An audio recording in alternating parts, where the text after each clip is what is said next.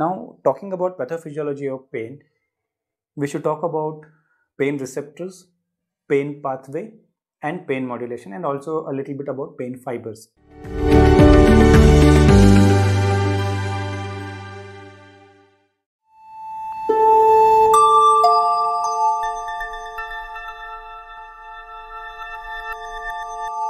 Now, talking about pathophysiology of pain, we should talk about pain receptors, pain pathway, and pain modulation, and also a little bit about pain fibers. Okay, so what are the pain receptors?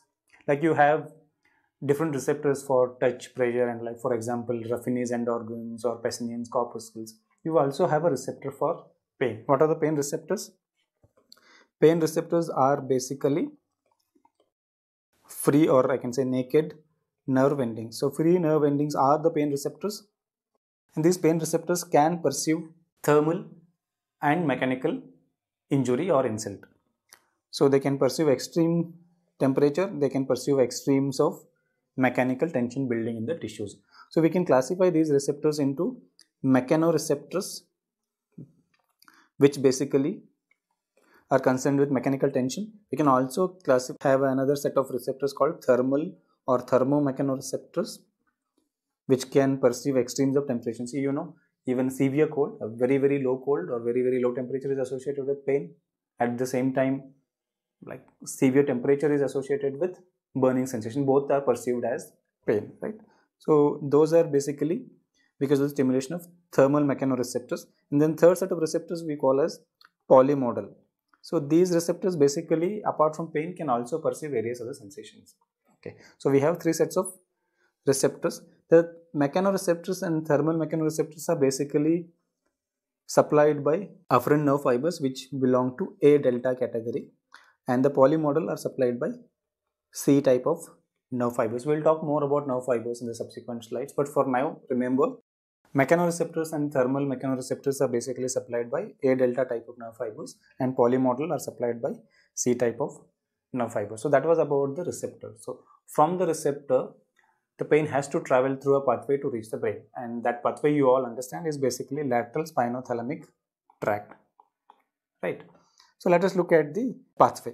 The lateral spinothalamic tract actually begins with the first order neurons.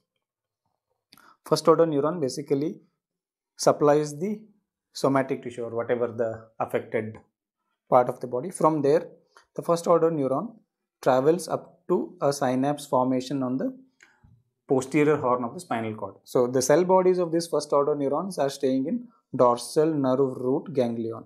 So it has two arms. One arm goes to the periphery, the tissue where it is supposed to perceive the pain. The other arm goes to the second order neuron in the posterior horn of the spinal cord where it synapses. So from this synapse, the second order neuron originates and it decussates to the opposite side immediately. So if the MCQ is asking you the decussation of pain fibers or pain pathway occurs at what level? It occurs at the level of entry into the spinal cord. See, for example, fine touch. Fine touch does not decussate immediately, right?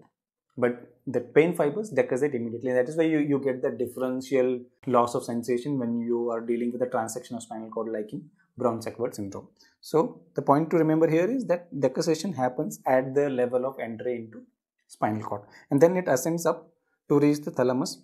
From thalamus, the third order neurons begin from the thalamus and they are projected to the sensory cortex. There is a sensory and motor homunculus. Depending on which side of the body the nerve fibers are originating from, they are projected onto the concerned homunculus. And that is where we perceive the sensation of pain. But if you look at this image carefully, you will also see that there is limbic system or limbic nuclei which is getting projection fibers from the thalamus. Then there is also a reticular formation which is getting projection fibers from the thalamus. So there is some kind of interconnection between limbic nuclei and reticular formation. And what is the significance of that? The significance is that if you look at the definition of pain itself, we were talking about an emotional experience, right? So that emotional involvement with pain. See, again, the definition itself says it is an unpleasant experience. So this pleasant or unpleasant basically is an emotional experience, right? So that emotional component to pain stems from this limbic nuclei. So you all know that limbic nuclei is concerned with emotional response because there are projection fibers which are attached to the limbic nuclei, you are getting that emotional involvement whenever there is pain. Then you also have frequently patients coming to you and telling that they are unable to sleep because of pain. So that coupling is actually because of the involvement of reticular formation. So you know that reticular formation plays an important role in sleep-wake cycle. So because reticular formation also receives projection fibers from the thalamus, from the pain pathway, the patients are generally not able to sleep when the pain is bothersome. Okay, so that was about the pain pathway. Now, if you look at this image again, you will also see a descending pathway, right? Originating in PAG. PAG is periaqueductal gray matter. From there is a descending pathway originating and which is almost reaching out to the synapse between first and second order neuron in the dorsal horn of the spinal cord. What is the role of this? Okay, so for this you have to understand the concept of pain modulation, right? What is pain modulation? See, basically whenever someone is experiencing pain, depending on the context, he may experience it in an exaggerated manner or he may not experience the pain at all. A typical example is soldiers in the war. So the soldiers in the war may not perceive the pain even when they have severe tissue injuries. Okay. On the other hand, you take your girlfriend, if she is not a medico or even if she is a medico, just for a COVID jab, and my God, the way she would scream, it would tear your tympanic drums, right? That's because, see, this varying perception of pain is because of the involvement of pain modulation pathway. So basically, pain modulation pathway has an inhibitory effect on this synapse between the first order and second order neurons. So it inhibits the perception of pain or the activity of these neurons, and thus it has a kind of analgesic effect. Okay, so the activation of this begins by the activation in the periaqueductal gray matter, but there are other areas which also influence the descending pain modulation pathway. You have to remember two areas.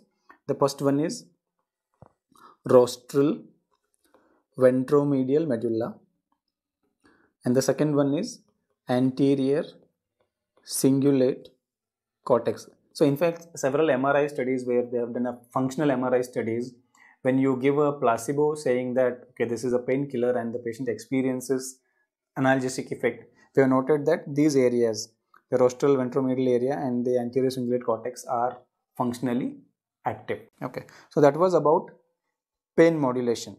Now I'll take you to next set of image. In this image, this is also a lateral spinothalamic tract. This is basically again pain tract, but you can see that there are two colored nerve fibers ascending up. They're coming to the dorsal nerve root ganglion, then the spinal cord, they're decussating, and then they're ascending up. Typical lateral spinothalamic tract, but there are two colors. Why have we put two colored lines here? That is because we can divide the lateral spinothalamic tract itself into two types. The first one is neo-spinothalamic tract, and the second one is paleo-spinothalamic tract. Okay. So whenever you hear the word neo, that means it's new, right? And whenever you hear word paleo, it means it's old. You know, paleobotany for fossils. Paleo means old. Okay. So this neo-spinothalamic tract is basically concerned with perception of acute pain. Neo acute pain. Okay. And this is also associated with localized pain. Usually acute pain are generally localized, right?